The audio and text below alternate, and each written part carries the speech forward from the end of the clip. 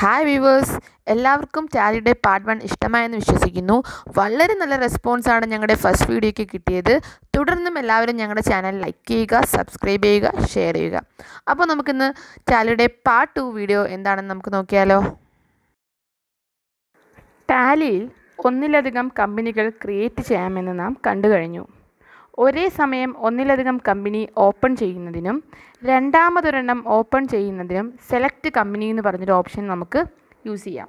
അപ്പോൾ നമുക്ക് ടാലിയിൽ എങ്ങനെ നമുക്ക് ആവശ്യമുള്ള കമ്പനി സെലക്ട് ചെയ്യാമെന്ന് നോക്കാം. ഗേറ്റ്വേ ഓഫ് ടാലി വന്നിട്ടുണ്ട്. അതിൽ ഇവിടെ ലെഫ്റ്റ് സൈഡിൽ നോക്കിയാൽ കാണാം, ഇവിടെ ഓപ്പണായി കിടക്കുന്ന കമ്പനി ഇൻഫോസിറ്റി ആണ്. എനിക്ക് മറ്റൊരു കമ്പനി സെലക്ട് ചെയ്യണമെങ്കിൽ ഞാൻ കമ്പനി ഇൻഫോയിൽ പോയിട്ട് സെലക്ട് കമ്പനി എന്ന് പറയുന്ന ഓപ്ഷനിൽ ക്ലിക്ക് ചെയ്തു. എനിക്കിവിടെ വേണ്ടത് ഹൊറിസോൺ എന്ന് പറയുന്ന കമ്പനിയാണ്. അത് ഞാൻ സെലക്ട് ചെയ്തു. അപ്പോൾ നമുക്ക് ലെഫ്റ്റ് സൈഡിൽ കാണാം, ഹൊറിസോൺ എന്ന് പറയുന്ന കമ്പനി എന്തായി കഴിഞ്ഞു, സെലക്റ്റായി കഴിഞ്ഞു. എല്ലാവർക്കും മനസ്സിലായി കാണുമല്ലോ എങ്ങനെയാണ് ഒരു കമ്പനി സെലക്ട് ചെയ്യുന്നതെന്ന്.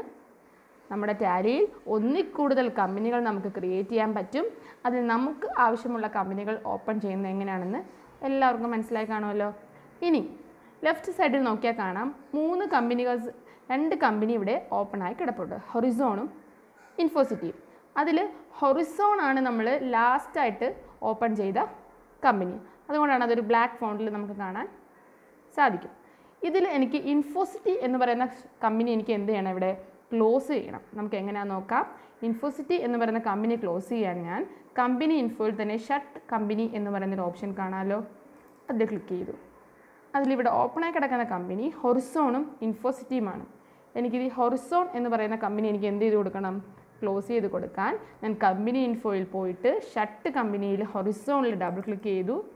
ഹൊറിസോൺ എന്ന് പറയുന്ന കമ്പനി എന്തായി കഴിഞ്ഞു, ഇവിടെ ക്ലോസ് ആയി കഴിഞ്ഞു. അപ്പം എങ്ങനെ ഒരു കമ്പനി സെലക്ട് ചെയ്യാമെന്ന് നമ്മൾ പഠിച്ചു കഴിഞ്ഞു, എങ്ങനെ ഒരു കമ്പനി ഷട്ട് ചെയ്യാമെന്ന് പഠിച്ചു കഴിഞ്ഞു.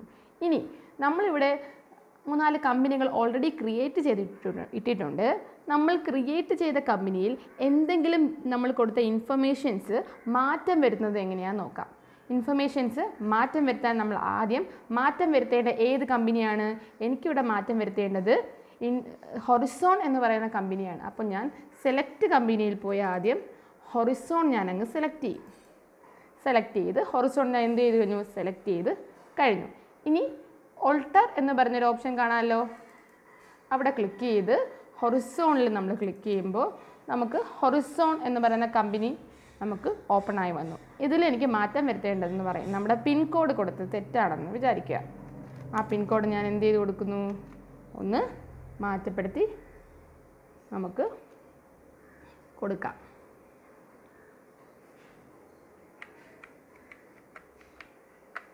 മാറ്റപ്പെടുത്തി കൊടുത്തു. ഞാൻ എൻ്റർ അടിച്ചു കൊണ്ടുപോകുന്നുണ്ട്. താഴോട്ട് വന്നു, accept S or no, S കൊടുത്തു. എന്തായി കഴിഞ്ഞു, നമുക്ക് കമ്പനി ഹൊറിസോൺ എന്ന് പറയുന്ന കമ്പനിയിലെ പിൻ കോഡ് ഞാൻ എന്ത് ചെയ്ത് കൊടുത്തു, മാറ്റപ്പെടുത്തി കൊടുത്തു.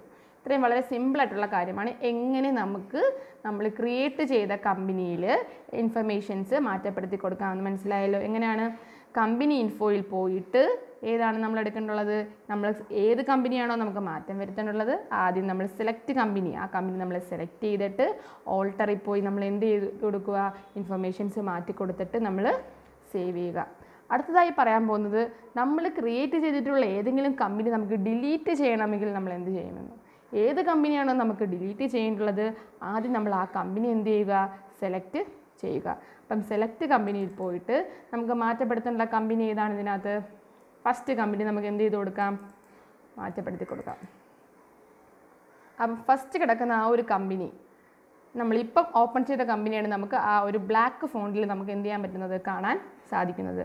ആ ഒരു കമ്പനി എനിക്കിവിടെ വേണ്ട, ആ ഒരു കമ്പനി എനിക്ക് ഡിലീറ്റ് ചെയ്യണം. അതിനായി ഞാൻ ഓൾട്ടറിൽ ചെന്നിട്ട് ആ കമ്പനി ഞാൻ സെലക്ട് ചെയ്ത് കൊടുക്കുന്നു. അപ്പം ആ കമ്പനിയുടെ പേജ് ഓപ്പണായി വന്നിട്ടുണ്ട്. അതിൽ ഞാൻ ഡിലീറ്റ് ചെയ്യാൻ, ഈ കമ്പനി ഡിലീറ്റ് ചെയ്യാൻ വേണ്ടി നമ്മൾ കീബോർഡിലെ 2 കീസാണ് യൂസ് ചെയ്യുന്നത്. ഏത് കീയാണ്, Alt plus D. Alt plus D എന്ന് പറയുന്നത് നമ്മൾ പ്രസ് ചെയ്യുക. അപ്പം ഡിലീറ്റ് എസ് ഓർ നോ എന്ന് പറയുന്നൊരു ഓപ്ഷൻ നമുക്ക് കാണാൻ സാധിക്കും. അതിൽ നമുക്ക് എസ് ക്ലിക്ക് ചെയ്യാം. Are you sure? ഒരു ഓപ്ഷൻ കണ്ടല്ലോ, അതും എസ് കൊടുക്കാം. അപ്പോൾ നമ്മൾ എന്ത് ചെയ്തു, ആ ഒരു കമ്പനി എന്തായി കഴിഞ്ഞു, ഇവിടെ ഡിലീറ്റ് ആയി കഴിഞ്ഞു.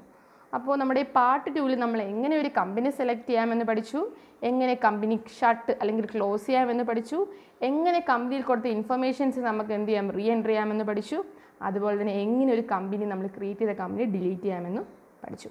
ഇനി അടുത്ത പാർട്ടിൽ നമുക്ക് എങ്ങനെ ഒരു കമ്പനിയിലെ പാസ്വേഡ് മാറ്റാം, അതുപോലെ തന്നെ എങ്ങനെ ഒരു കമ്പനി നമുക്ക് കമ്പനിയിൽ നമുക്ക് GST എനേബിൾ ആക്കി കൊടുക്കാം, വാറ്റ് എനേബിൾ ആക്കി കൊടുക്കാം, എങ്ങനെ ഒരു കമ്പനിയുടെ ക്രിയേറ്റ് ഗ്രൂപ്പ് കമ്പനി എങ്ങനെയാണെന്നൊക്കെ നമുക്ക് പഠിക്കാം.